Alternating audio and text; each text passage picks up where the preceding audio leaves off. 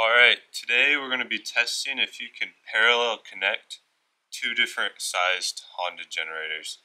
So over here we have the Honda EU3200i, and over here we have the Honda EU2200i.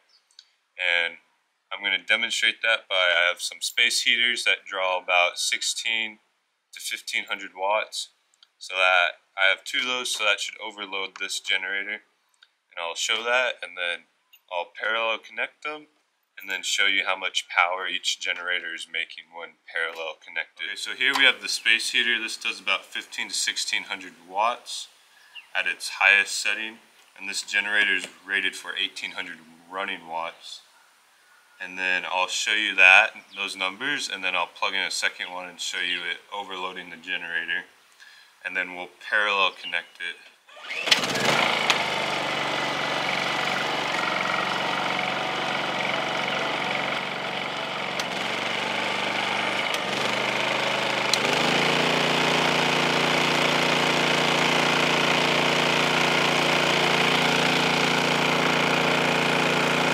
As you can see, it's pulling 1570 with the one space heater, so we'll go ahead and plug in the second one.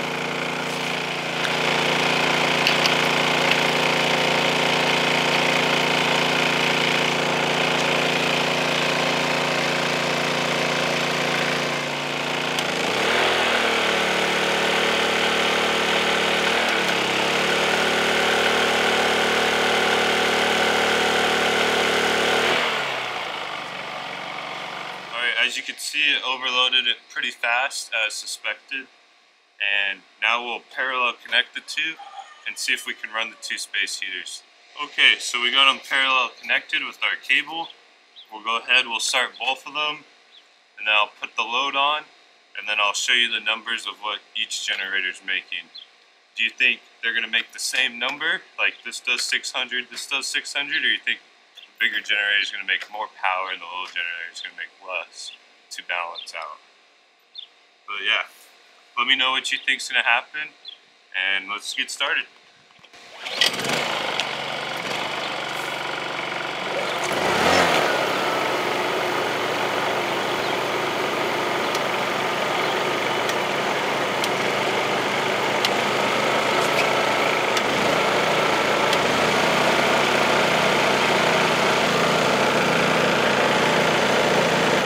Currently the EU2200i is making 1310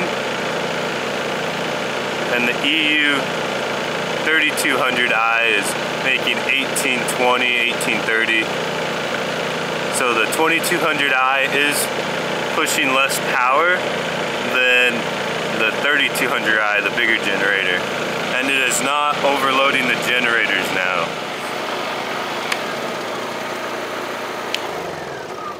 Okay, so in conclusion, you can parallel connect these two different size generators. The EU3200i did produce more power in the parallel connection, and I did only use the outlets on the 2200i, so it was sending power over, but neither one overloaded while parallel connected, so that's pretty cool. But let me know now below if I should do any different kinds of testing with these two generators, and thanks for watching.